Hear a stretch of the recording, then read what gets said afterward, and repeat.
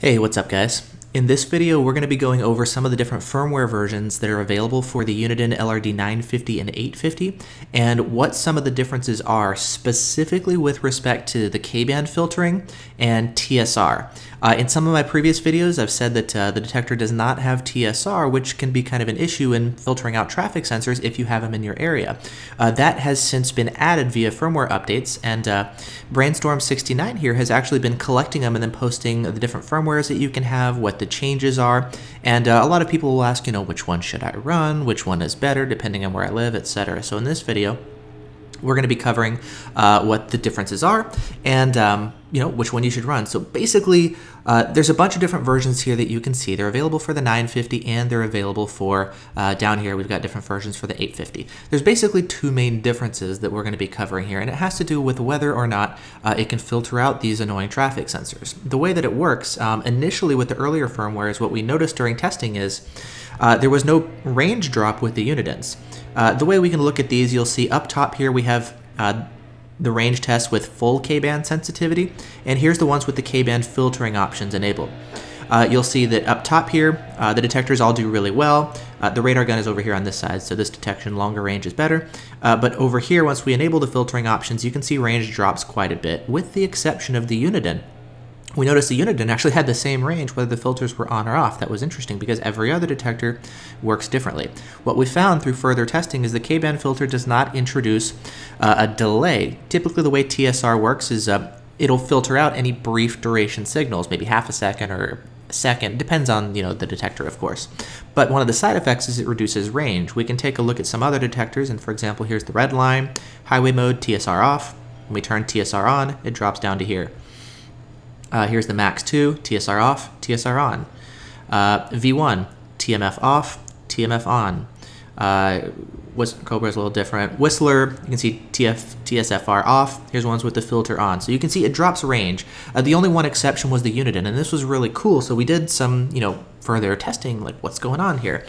So that was really cool. We have an option now to filter out, some of the blind spot falses that we're getting, K-band falses, without negatively impacting performance. That's really cool. However, if you live in an area where the traffic sensors actually are in use, your detector is going to be falsing constantly. And so what Uniden has done is they've come out with a new version of the firmware, currently 1.51, which adds TSR and rejection from, the traffic flow filters. So very cool. The thing is, if you enable that filter, because it does introduce the delay, you're going to see a similar drop in range, and we can take a look at that with some tests. Let's go over just some of the test results. This is one of Brainstorm's tests. He had two different Unidens. He had 1.22, one of the earlier ones that doesn't have TSR, and 1.48. This is a beta version. It's not available to the public. It was an early beta that has TSR. Let's take a look at this. So Uniden LRD number 1, which doesn't have the TSR filter. Here's the range with, what's it called, filter off, and here it is with filter on. You can notice the performance is the same. If we go with Uniden number 2, this is the one running the beta version of the firmware with TSR. You'll notice here is TSR off, and with it turned on, it drops all the way down to there. So we get a pretty hefty penalty in range. So again, if you don't need the filter, you may not necessarily want to turn it on. Now, like I said, with this being a beta firmware, this is 1.48. The current public version is 1.51. 1.51 has a reduced performance penalty. Like you can see, 1.48 is a 1.1 second delay. 1.51 is a 0.8 second delay. So it's not as strong of a performance penalty, and for that reason, we're not going to see the same level of performance. And if we take a look now, let's take a look at another test. Here's one. Another guy did. This is Tallyho. He did one with 1.51. And here are the performance with the filter off. Here's the ones with the filter on, and the radar gun is down here. So you'll notice not as much of a performance difference. Something to keep in mind is these results are very much dependent on the course. Some courses will show more of a difference, some courses will show less of a difference. So just because we're seeing less of a difference here is partially due to the different filter, it's also partially due to the test. So it's not a direct, accurate comparison to compare this to this, but nonetheless, it's a couple different tests, right? So I just kind of want to point out a couple things. So we've got that. Let's see, here is another test. So this one was done by XCharger. you can take a look, a couple different ways of reading this one. So let's see, we've got LRD950. Yellow is K filter off, purple is K filter on. So radar gun is right here, driving towards it in this direction, filter off, range drop, filter on.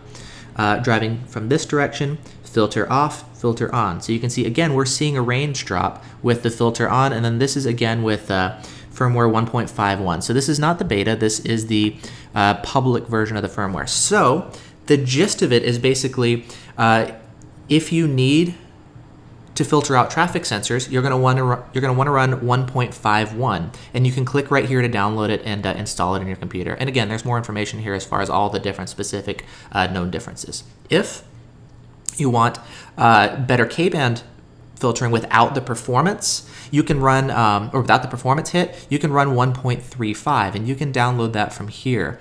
This is a good option if you don't have traffic sensors in the area. And the best way to find that out is, we'll go over here to RDF. It's the RDF-GS. I know a lot of you guys have seen this before. I talk about it all the time. You're going to want to go over here and then just click on whatever state you're in. I don't know, New Mexico. And then if you have traffic sensors in use in your area, you'll have these will be lit up in green. You'll see currently for this one, there's no TSR necessary, so you won't necessarily need the traffic sensor filtering. So if you're driving and you notice it's not colored in here, you can go in here and download 1.35. Or if your detector already has it, awesome. Let's say you are going and you search another area. I believe Ohio has them.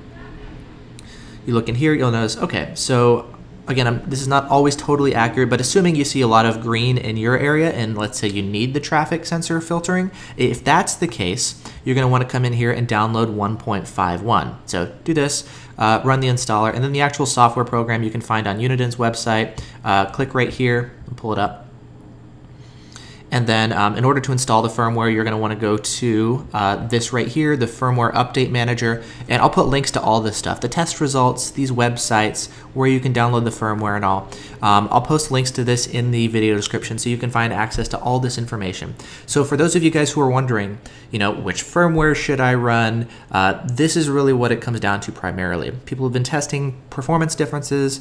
Maybe there's some better performance with 1.23. I haven't been following it too much, but it doesn't seem like it's a conclusively better thing or anything. There's been some bug fixes, so all things being equal, I'd figure run the newer one with the bug fixes and whatnot. But in any event, 1.35 seems to be a good choice, and 1.51 if you need the additional K-band filtering. So that's all it really comes down to. So again, check the video description for links to all this kind of stuff, and this should cover the question to which version of the Uniden firmware you should be running. So awesome. Thanks for watching. Catch you guys later. Bye-bye.